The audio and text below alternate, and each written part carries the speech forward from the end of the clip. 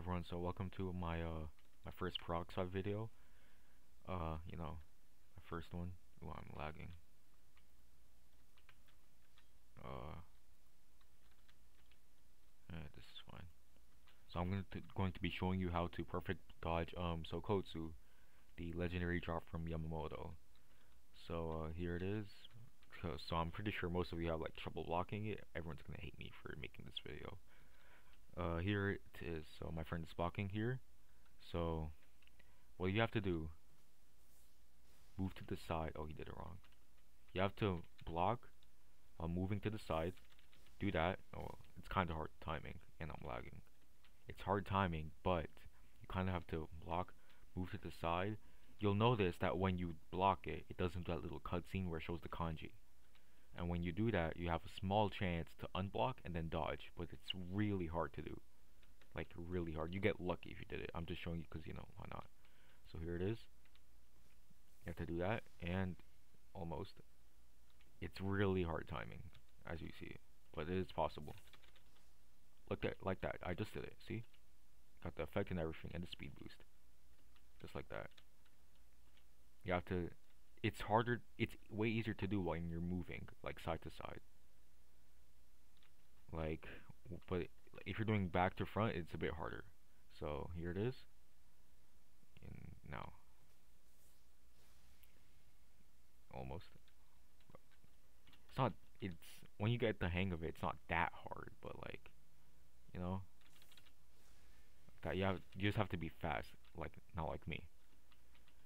It's pretty hard to do. You have to wait because like I just said, if you unblock too early or too late, you're screwed. So you have to be really careful on what you do. So here it is. Look at that, my friend just did it right there. It was an actual perfect dodge, still a dodge, not a perfect one. It works. I almost did it right there. Sometimes you might have end lag when you unblock and flash step. Like, look. See, you have to wait a bit. I don't know if you heard my keyboard. We have to wait a bit. Because you can't just do anything right after not unblocking. So here it is. Yeah, my friend hasn't. It is really hard to do. I don't even remember how I discovered this. I'm lagging. Yeah, sometimes you might get block broken. Sometimes you might not. It's pretty hard to do. But yeah, it is possible. You saw me do it a few times. It might sometimes it might show the single damage number, like it does 20 damage. It's not the full move. It's just like the punch, the actual shockwave. It's what does damage to you since it's a two-hit move. So I'm gonna do it again. See if my friend can dodge it. Nope. Almost maybe. Let me try. Look, I just see that wasn't a perfect dodge. I did it. I dodged too early. It's really weird in the way it works. It's not a dodge because the first hit somehow it still hits you when you're moving. So because it, like I just said, it's a shockwave that does damage.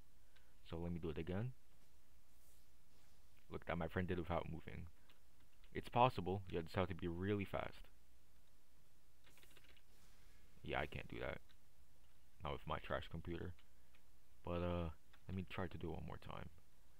It is possible. You can't perfect block it. From everything I've tried, you can't perfect block it, which really sucks.